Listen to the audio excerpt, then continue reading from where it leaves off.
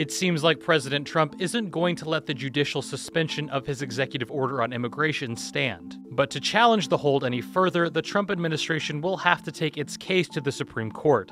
And to do that, they'll need a lawyer. The Department of Justice's Solicitor General represents the government during Supreme Court cases.